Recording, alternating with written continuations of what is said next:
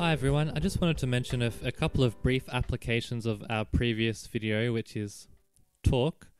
And I know there's a lot on this slide, so we'll go through it step by step, but basically this is a picture of a model car, not a model car, just a small car with motors and little wheels and tires, but not a real car. So let's say this is a motor, and the motor is attached to an axle, which is just a rod, and it could be of metal, and that's attached to a wheel. So what's happening is the motor is forcing the wheel to turn around, so that will move the car. And there's other wheels that I haven't drawn and other motors. Alright, so that's what's happening basically. Now what's happening is the motor is providing torque. Why is that? Because it's like a force, but it's forcing the wheel to move around. It's twisting it around. So whenever something is twisted or turned by force, then that's actually torque. So let's say the motor is forcing the axle to move around this way.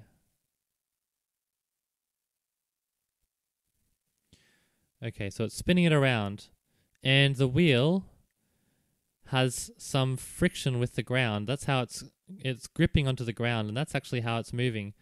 The wheel is basically pushing the ground this way to the left, and that will make sure that the car moves forward. Now that's good friction, isn't it? When we have the wheel gripping the ground and pushing on the ground. Because if it didn't grip the ground, the wheel would just turn, but the car wouldn't go anywhere. Because the wheel would be sliding over the ground. That's not good. So we need a bit of friction here. Now, the thing is that there's sometimes bad friction as well. Here, because, now this is a really big problem with some of these model cars. If you don't design this section correctly, you'll have a problem because the whole car body is resting on the axle, because it can't rest on the ground, because otherwise it would be scraping along the ground. So it's resting here. And what's happening here is there's some bad friction, because the heavier the car is, the more there's going to be friction kind of right here.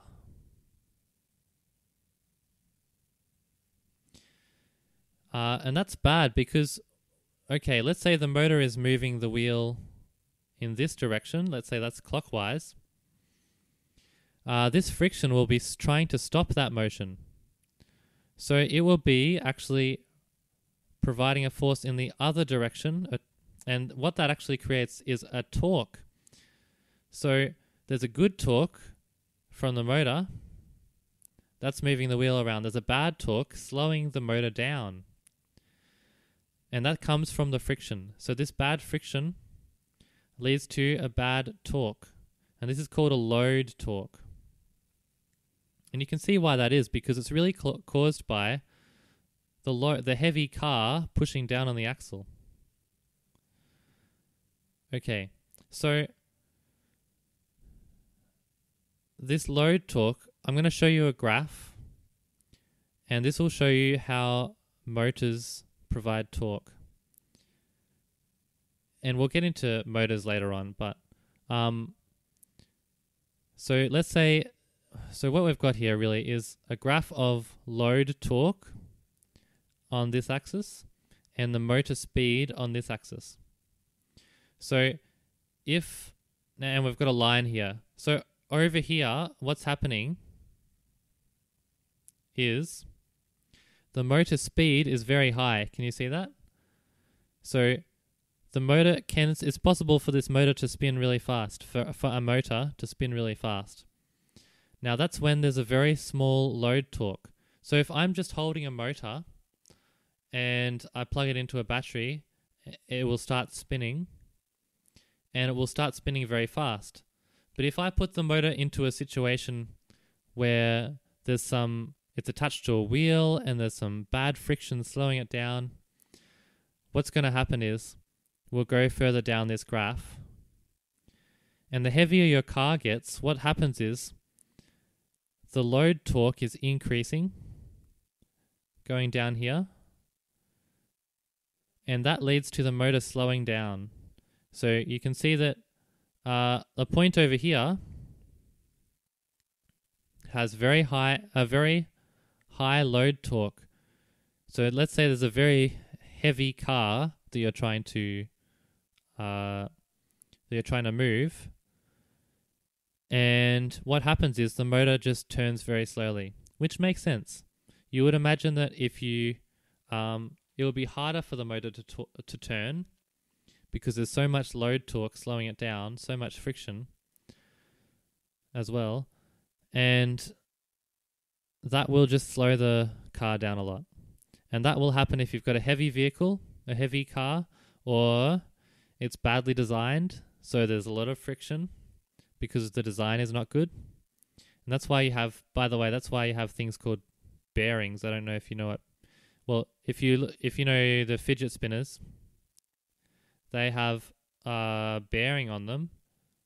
It's a terrible drawing of a fidget spinner. They have a bearing on them, which means that there's basically very, very little friction, not much at all. That's why it can spin for so long. So that's why we have bearings, and we can design our cars a little bit better with bearings. And what they are is just, let's say the axle goes through here, and it goes through a whole a case with all of these little marbles called ball bearings, and then the outside of the case is attached to the rest of the car. So this is the axle in here, and the rest of the car is on the outside. And what happens is the axle can just spin really nicely inside of here with not much friction at all. And that's really, really helpful for making sure that the speed of the motor can still be quite high, because that will mean the load torque is smaller. So also, if your car is going uphill, the load torque will be higher, or if it's towing something, the load torque will be higher. Okay, that's a lot of information, probably at a pretty high level. So hopefully you understood some of that. If you didn't understand all of that, don't worry. There'll be lots of opportunities for you to understand it later in other different places.